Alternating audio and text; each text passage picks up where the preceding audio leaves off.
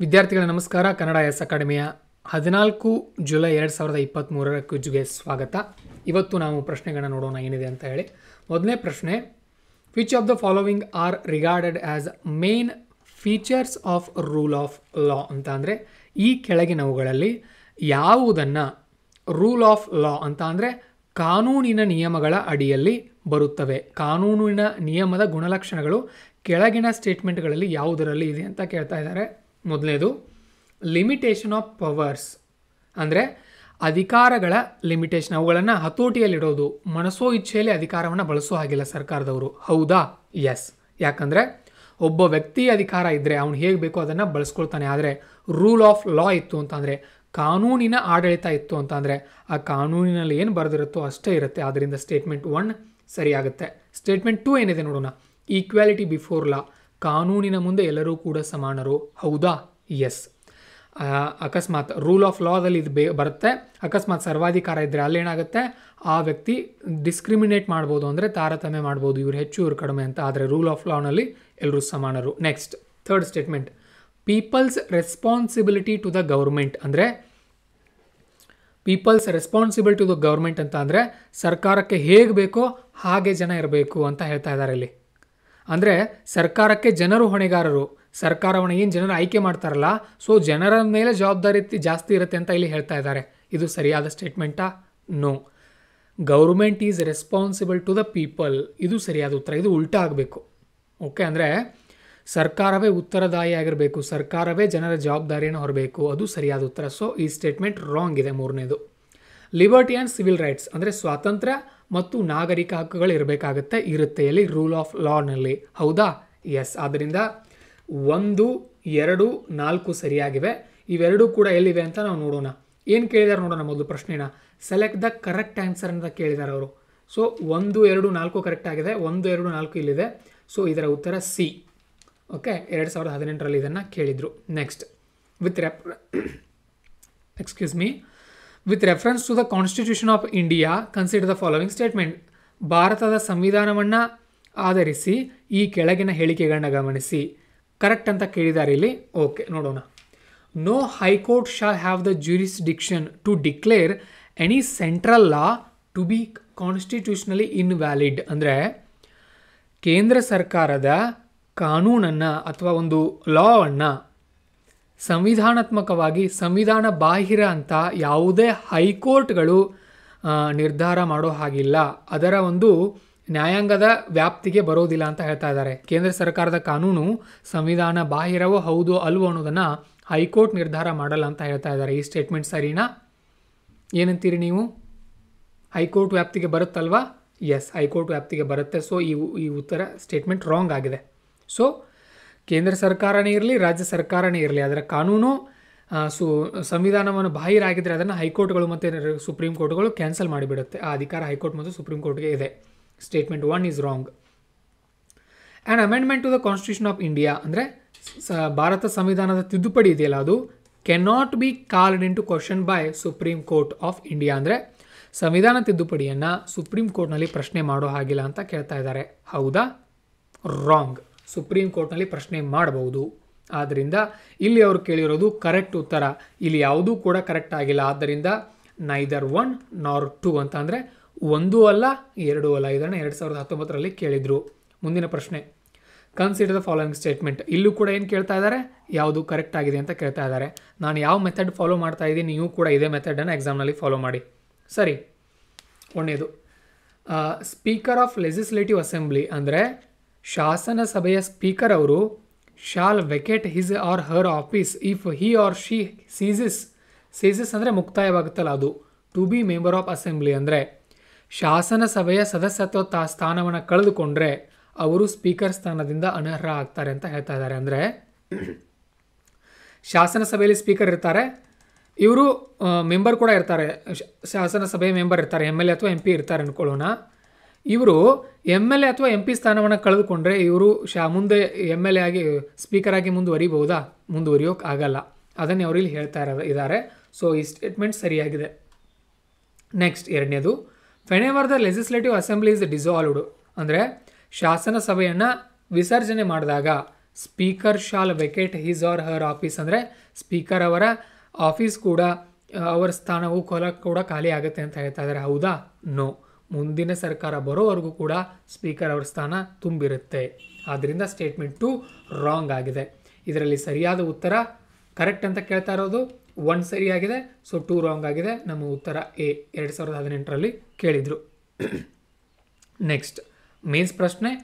Do you think constitution of India does not accept principle of strict separation of powers rather it is based on principle of check and balances ಅಂತ ಕೇಳ್ತಾ ಇದ್ದಾರೆ. ಅಂದರೆ ಭಾರತದ ಸಂವಿಧಾನವು ಅಧಿಕಾರಗಳ ಕಟ್ಟುನಿಟ್ಟಾದ ಪ್ರತ್ಯೇಕತೆಯ ತತ್ವವನ್ನು ಒಪ್ಪಿಕೊಳ್ಳೋದಿಲ್ಲ. ಅಂದರೆ ಸೆಪರೇಷನ್ ಆಫ್ ಪವರ್ ಅಂತ ಇರುತ್ತೆ, ಶಾಸಕಾಂಗ, ಕಾರ್ಯಾಂಗ, ನ್ಯಾಯಾಂಗ ಅಂತ 3 ಇರುತ್ತೆ. ಆದರೆ ಕಟ್ಟುನಿಟ್ಟಾದ ಪ್ರತ್ಯೇಕತೆಯನ್ನು ಒಪ್ತಾ ಇಲ್ಲ ಭಾರತ ಸಂವಿಧಾನ. ಬದಲಿಗೆ ಚೆಕ್ಸ್ ಆ್ಯಂಡ್ ಬ್ಯಾಲೆನ್ಸಸ್ ಅಂದರೆ ತಪಾಸಣೆ ಮತ್ತು ಸಮತೋಲನ. ನೋಡಿ ಆ ಪದ ಎಷ್ಟು ಚೆನ್ನಾಗಿದೆ. ತಪಾಸಣೆ ಮತ್ತು ಸಮತೋಲನ ಎನ್ನುವಂಥ ಒಂದು ತತ್ವವನ್ನು ಆಧರಿಸಿದೆ ಎಂದು ನೀವು ಭಾವಿಸುತ್ತೀರಾ? ಹೌದಾ? ವಿವರಿಸಿ ಅಂತ ಹೇಳ್ತಾ ಇದ್ದಾರೆ.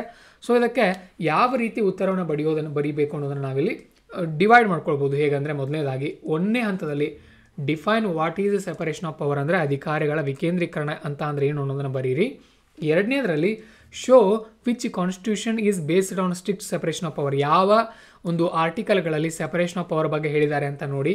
Next prove how the constitution of India is based on cheques and balances, 3ನೇ ಭಾಗದಲ್ಲಿ ಇದನ್ನು ಬರೀರಿ ಅಂತ ಹೇಳ್ತಾ ಇದ್ದಾರೆ. ಸೊ ಅದೇ ಮೆಥಡನ್ನು ನಾವಿಲ್ಲಿ ಪ್ರಯತ್ನ ಪಡೋಣ. ಆನ್ಸರ್ ಏನಿದೆ ಅಂತ ನೋಡೋಣ.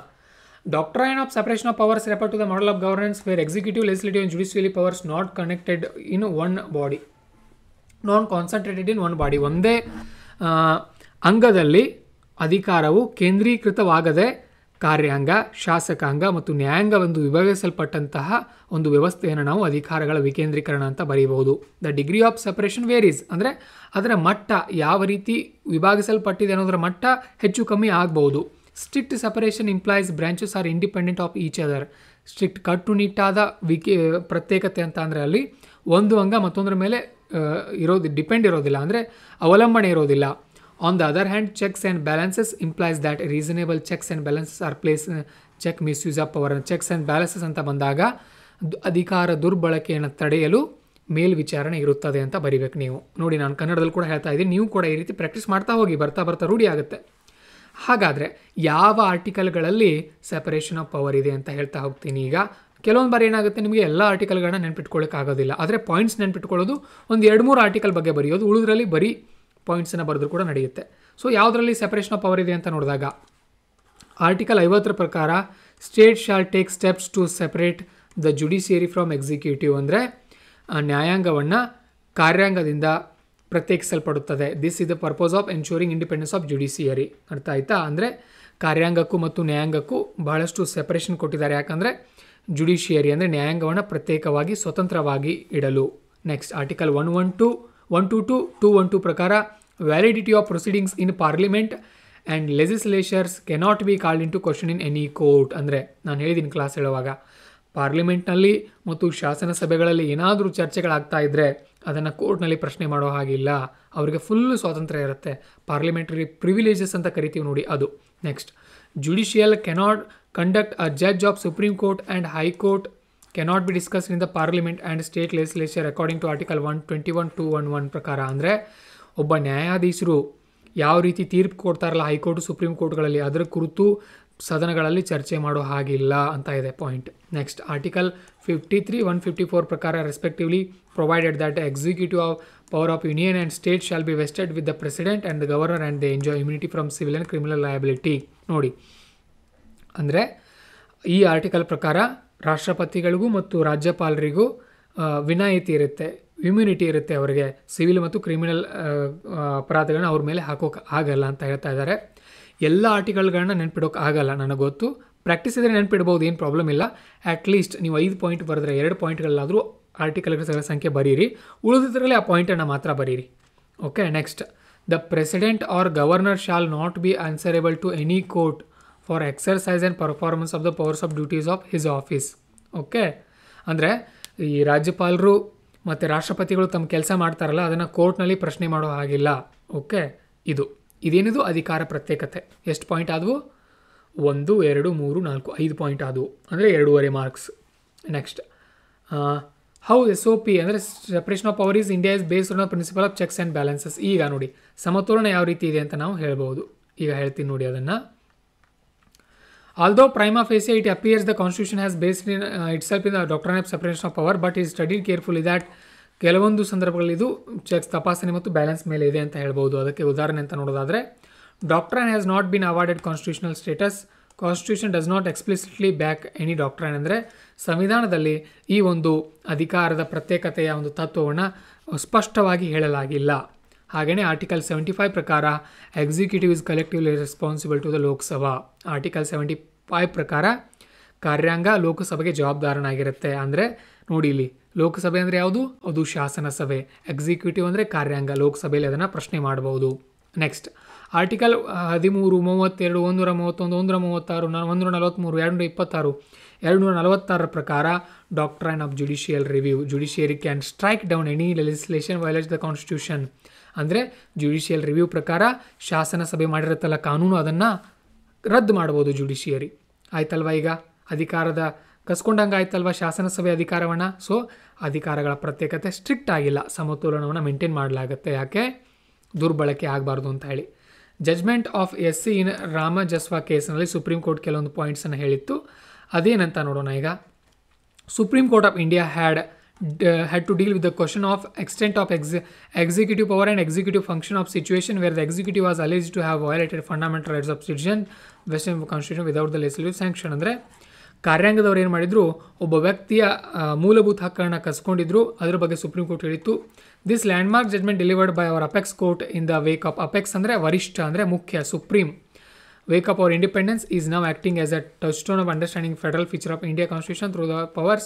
Even years after this judgment becomes the important case, not only understanding the separation of powers in the Indian constitution but also wider discuss of the basis of new understanding of doctrine of separation of powers in present times. ಅಂತ ಅಂದರೆ ಏನಾಗಿತ್ತು, had to deal with the question of the extent of executive power. ಅಂದರೆ ಈ ಒಂದು ಜಜ್ಮೆಂಟ್ನಲ್ಲಿ ರಮಣ ಜವಾಯ ಕೇಸ್ನಲ್ಲಿ supreme court ಏನು ಹೇಳಿತ್ತು, ಅಧಿಕಾರಗಳ ಪ್ರತ್ಯೇಕತೆ ಕಡ್ಡಾಯವಾಗಿಲ್ಲ, ಅದು ಚೆಕ್ಸ್ ಆ್ಯಂಡ್ ಬ್ಯಾಲೆನ್ಸಸ್ ಮೇಲೆ ಇದೆ ಅಂತ ಹೇಳಲಾಗಿತ್ತು. ನೀವು ಇಷ್ಟೆಲ್ಲ ಡೀಟೇಲ್ ಬರೆಯೋ ಹಾಗಿಲ್ಲ ಮೇನ್ಸ್ನಲ್ಲಿ. ಇವರು ಪಾಯಿಂಟ್ ಇದು ಡೀಟೇಲ್ ಕೊಟ್ಟಿದ್ದಾರೆ, ಆದ್ದರಿಂದ ಇಷ್ಟೆಲ್ಲ ಬರೆಯೋ ಹಾಗಿಲ್ಲ. ಒಂದು ಪಾಯಿಂಟ್ ಬರೆದ್ರೆ ಸಾಕದ್ರದ್ದು. ಮೇಲಿನ ಮೂಲಕ ನಾವು ಹೇಳೋದಾದರೆ ನಮ್ಮ ಅಧಿಕಾರ ವಿಕೇಂದ್ರೀಕರಣ ಕಡ್ಡಾಯವಾಗಿಲ್ಲ, ಅದು ಸ್ವಲ್ಪ ಬ್ಯಾಲೆನ್ಸ್ಡ್ ಆಗಿದೆ, ಸಮತೋಲಿತವಾಗಿದೆ. Constitution of India does not accept principle of strict separation of powers. ಇದು ಅಧಿಕಾರ ದುರ್ಬಳಕೆಯನ್ನು ಪಡೆಯಲು ಚೆಕ್ಸ್ ಆ್ಯಂಡ್ ಬ್ಯಾಲೆನ್ಸಸ್ ಮೇಲೆ ಇದೆ ಅಂತ ನೀವು ಬರೆದ್ರೆ ನಮಗೆ ಒಳ್ಳೆಯ ಅಂಕಗಳು ಸಿಗುತ್ತೆ. ಈ ರೀತಿ ಪ್ರಯತ್ನವನ್ನು ಮುಂದುವರಿಸಿ ಮತ್ತೆ ಮುಂದಿನ ಕ್ಲಾಸ್ನಲ್ಲಿ ಸಿಗೋಣ. ಈ ಒಂದು ಇನಿಷಿಯೇಟಿವ್ ನಿಮಗೆ ಇಷ್ಟ ಆಗಿರೋ ದಯವಿಟ್ಟು ಕಮೆಂಟ್ ಮಾಡಿ, ನಿಮ್ಮ ಸ್ನೇಹಿತರು ಕೂಡ ಸಲ್ಲಿಸಿ, ಶೇರ್ ಮಾಡಿ. ಹಾಗೆಯೇ ಇದನ್ನು ಪ್ರತಿದಿನ ಫಾಲೋ ಮಾಡ್ತಾ ಹೋದರೆ ಖಂಡಿತವಾಗಲೂ ಕೂಡ GS ಪೇಪರ್ 1ರಲ್ಲಿ ಮತ್ತು ಆನ್ಸರ್ ರೈಟಿಂಗ್ನಲ್ಲಿ ನಿಮಗೆ ಅದ್ಭುತವಾದ ಅಂಕಗಳು ಸಿಗುತ್ತೆ. ಪ್ರತಿದಿನ 12ರಿಂದ 15 ನಿಮಿಷ ಇರುತ್ತೆ. ನೀವು ಊಟ ಮಾಡ್ತಾದರೂ ನೋಡ್ಬೋದು, ತಿರುಗಾಡ್ತಾದರೂ ಕೇಳ್ಬೋದು. ಎಂಜಾಯ್ ಮಾಡಿ ಈ ಪ್ರೊಸೆಸನ್ನು. All the best. ನಮಸ್ಕಾರ.